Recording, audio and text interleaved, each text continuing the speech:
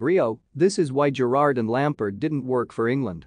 Rio Ferdinand has slammed former England managers for failing to get the best out of Steven Gerrard and Frank Lampard in midfield due to being way off tactically and instead leaving the team with carnage and graft.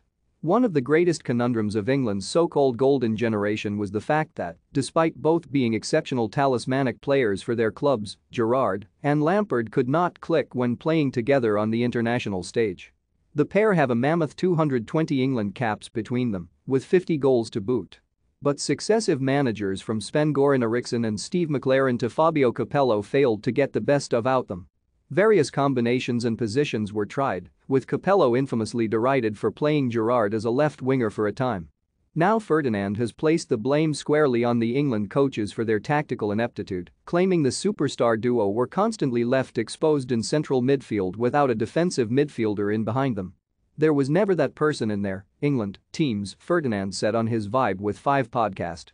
Stevie always had like Zabi, Alonso or someone like that with him, Gary, McAllister before that. Frank had it, Claude, Makelele, the short passer and knitting things together, and John Obi, Mikel in that. It was never about them not being able to play together. Every game they played together they were a 2 in midfield. We played 2 in midfield against another team that had 3, 4, 5 players in there to create overloads.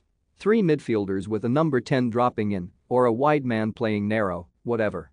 Ferdinand continued that it meant games for England were never easy, and he recalled a particular match in which the 3 Lions were superior on paper, but it did not translate to the pitch. I remember playing against Alexander Leb's team, Belarus away, graft. Carnage, because we were getting overrun in midfield, Ferdinand said. And it wasn't about Steve Gerrard and Frank Lampard, Paul Scholes or David Beckham or whoever, it was tactically we were way off and playing a rigid 4-4-2 most of the time. It don't matter who you have got in there.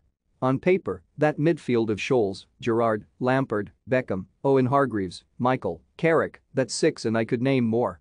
That 6, on paper, is with anyone else in the world at the time.